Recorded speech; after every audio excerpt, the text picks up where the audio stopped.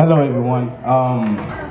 I came late to sign up, so yeah. Okay. Here lies Ricky Blackmore, a kid raised on hatred.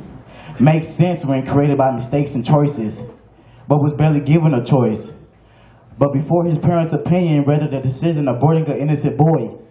Well, maybe it's better if I strangle myself with the umbilical cord.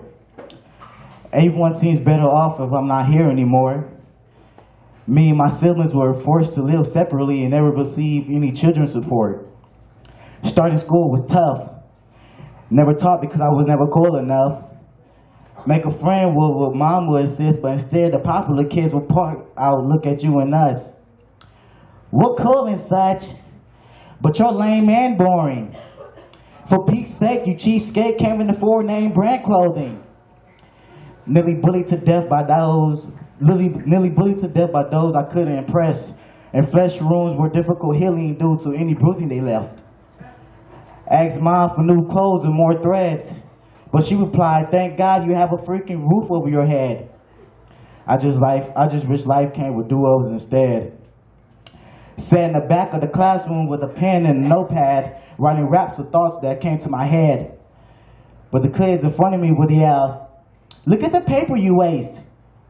Quit while you're ahead. Your songs ain't getting ready, you'll play. Fucking loser."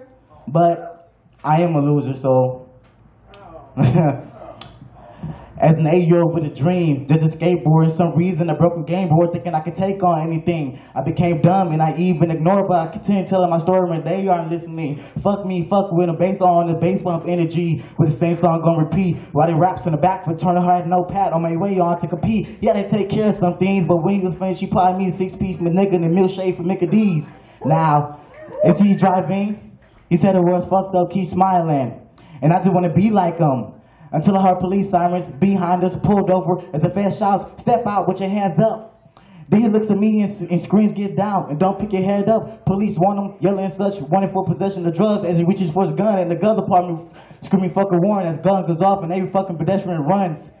Grab the keys from the console, I run slow as my nose run. Looking back on my love while bleeding and screaming, run home. Ran back to his condo, locked the front door alone, as I hope this won't be the last time I saw him. Still my toes, I kicked the front door of his closet, falling out was a box and in it was a revolver. I just looked at it and cried. As he cried, when you looked me right dead in the eyes. Gun up to the mirror with the thoughts of the cops and anyone else. But now I only see that is pointed at myself. I'm just a kid confused. Put the gun back on the shelf right next to the tennis shoes. Life's a bitch, but I can't give back once the trigger's pulled.